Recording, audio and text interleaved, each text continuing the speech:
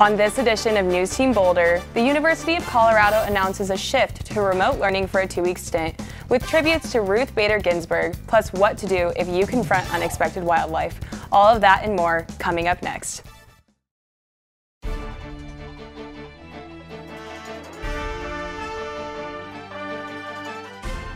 From the Roser Atlas Center and the College of Media, Communication, and Information, this is NewsTeam Boulder.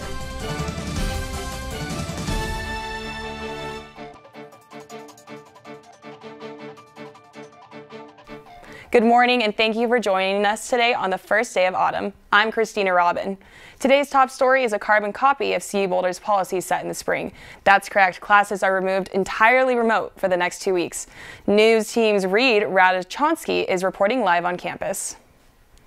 The University of Colorado Boulder has made the decision to switch to remote learning due to an increase in the number of COVID-19 cases.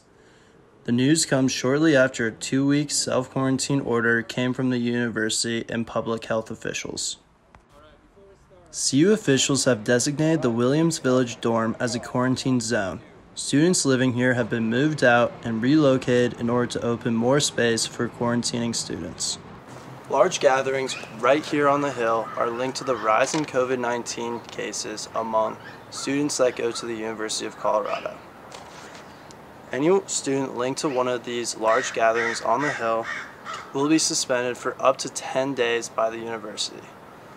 Police and CU health officials are taking this extremely seriously, so caution be warned when coming up to the Hill. Reed Radachonsky, NewsTeam Boulder.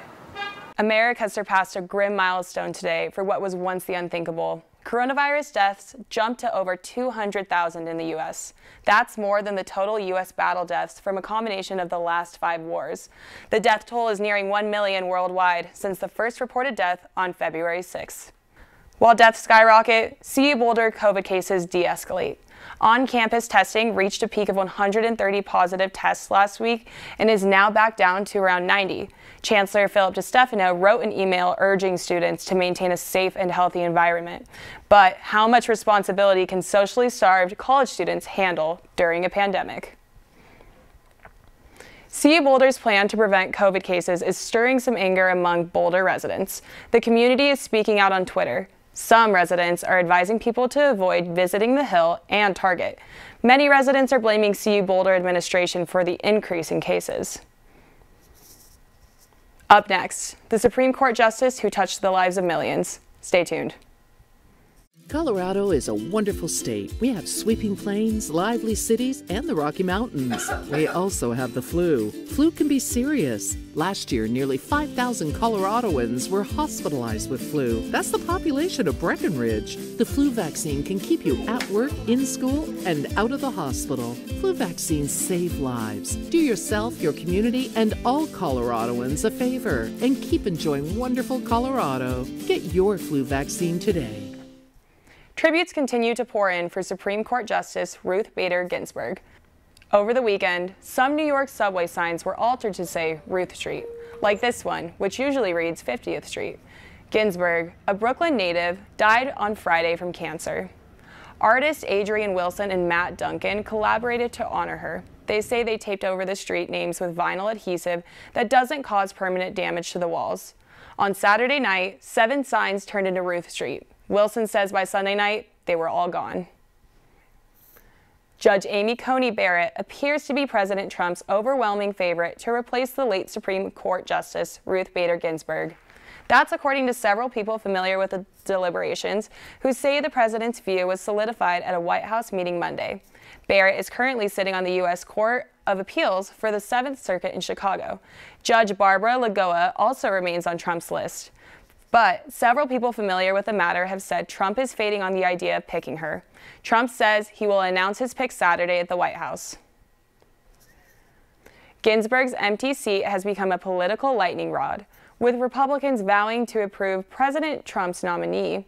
Democrats argue that it is hypocritical after the Republicans blocked President Obama's nominee in an election year. Colorado's Republican Senator Cory Gardner weighed in with a statement saying, "I have and will continue to support judicial nominees who will protect our Constitution, not legislate from the bench and uphold the law. Should a qualified nominee who meets this criteria be put forward, I will vote to confirm." Gardner is in a tough Senate race with former Governor John Hickenlooper. 538 says Hickenlooper is up by 7 against Cory Gardner.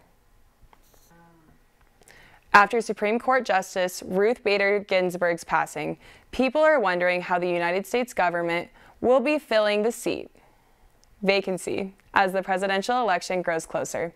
NewsTeam's Chloe Henson breaks down for us the Supreme Court Justice election process.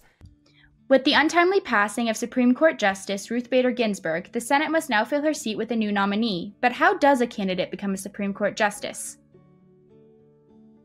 The President kicks off this process by first nominating his choice of candidate for the vacant seat. This nomination will then move to the Senate for a vote, needing 51 out of 100 senators' votes to pass.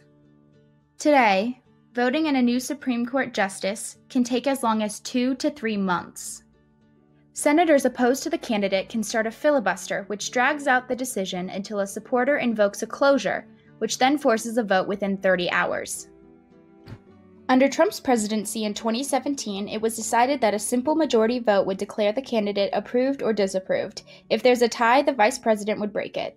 In the past, it's taken around 70 days to fill a Supreme Court justice seat. We're currently 42 from the election. Some are saying that because it's so close, this should wait until after. A president's Supreme Court nominee usually coincides with their ideals and platforms. Trump is trying to push his through before Election Day. Before her death, Ruth Bader Ginsburg declared to her granddaughter that her, quote, "most fervent wish is that I will not be replaced until a new president is installed." Keep up with NewsTeam Boulder for the latest. Up in the mountains, signs of winter are on the horizon as the aspen leaves start to turn. But excitement for the ski season is replaced with questions. NewsTeam's Kylie Westhoff is on the slopes with more. A ski resort often feels more like a ghost town in the off-season, waiting for the excitement that comes with the snow. But this year especially, it feels like all of Beaver Creek is holding its breath for what this ski season will bring.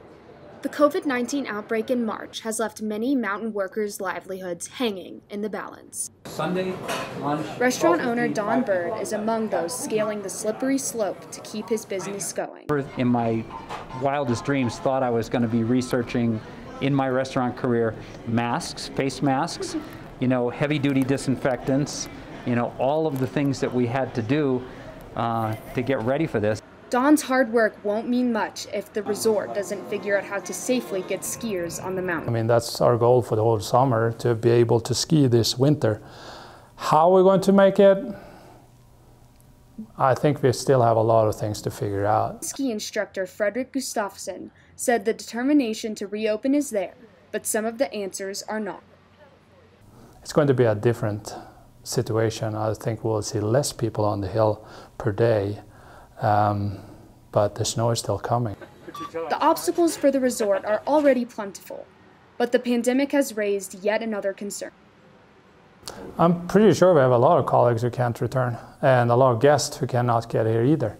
As of now, there's no one really who can get here from Europe. People may not realize the importance that foreign workers and guests have on the mountain's business. This season, with work and travel visas restricted amid the pandemic, the mountain may experience difficulties staffing the resort, as well as a loss of revenue generated by foreign visitors. Struggles on the slopes will not necessarily remain on the slopes. A slow ski season can hurt the whole state. The Colorado Office of Economic Development cites tourism as a top industry. And with the most important time for income rapidly approaching, the pressure is on for this season. About 60% of your yearly gross sales happen between Thanksgiving and the first week in April. I'm still praying for that good winter because that's the biggest challenge yet to come. With hopes and dreams on the line this season, I'm Kylie Westhoff, NewsTeam Boulder. Resort workers are optimistic that social distancing on the mountain will be effective, but the questions remain.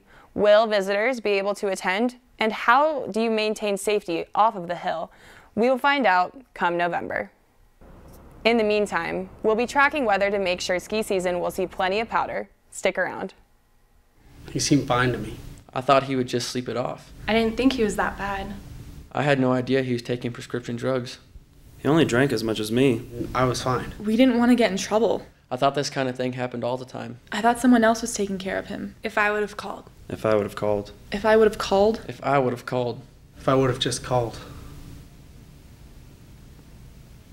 I'd still be alive.